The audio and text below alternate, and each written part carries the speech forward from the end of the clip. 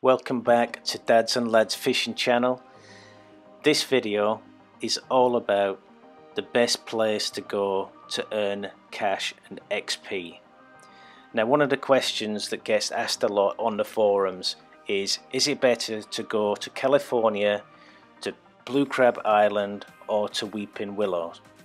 So what I did was travel to the three places, fish, and work out my average XP and average cash per day. And at all these places I fished at peak times. I fast forwarded from one peak time to the next, and I fished with a 400 kilogram net, and at each place I fish with 20 kilogram line or braid, just to make it kind of equal as far as earning XP. Here at California, I was fishing for the sturgeon with my usual setup, with spawn sacks and 3 rods.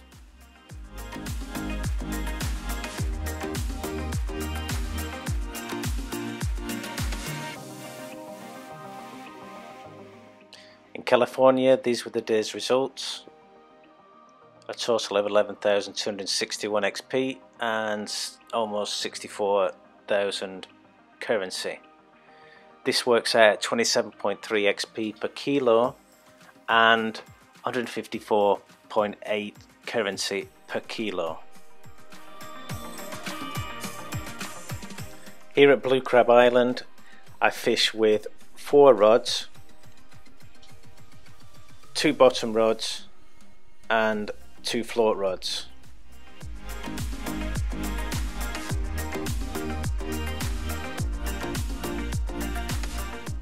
The same again, trying to fill the 400 kilo net.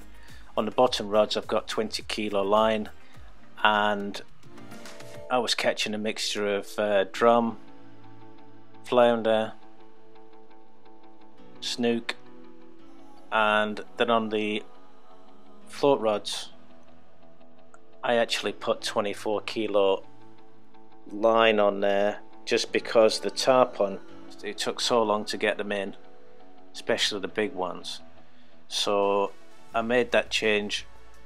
I was fishing with shiners, and you can see there the 0.7 mil fluoro. Even with the 24 kilo line, it did take a while to get these big tarpon in. The thing about Blue Crab Island is that you've got a real mixture of different species, so you don't really know what you're going to catch, especially if you're using bottom rods and float rods.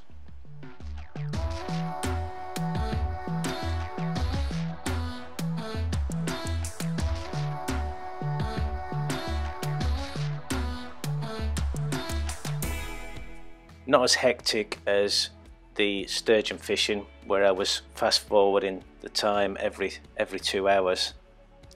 You can see here we've got some examples of the day's results. So what I did was average them out. This gave me 59.5 XP per kilo and 119.5 currency per kilo for Blue Crab Island. So then on to Weeping Willow. Here I was fishing on the Cave Lake and also on Willows Lake.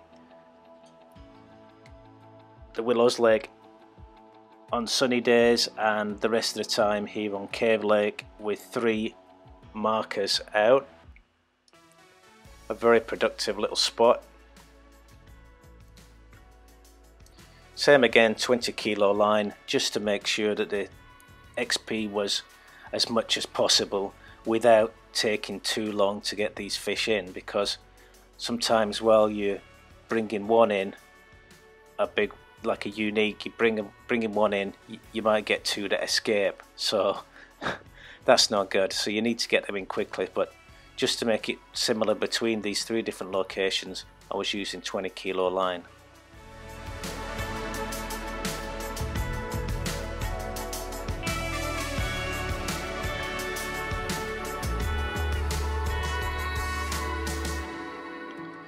Again, fishing peak times and fast forwarding between them, this minimises the amount of time that you're actually waiting for fish.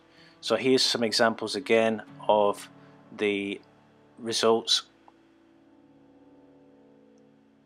and this gave me an average of 73 XP per kilo and 178 currency per kilo for weeping willow.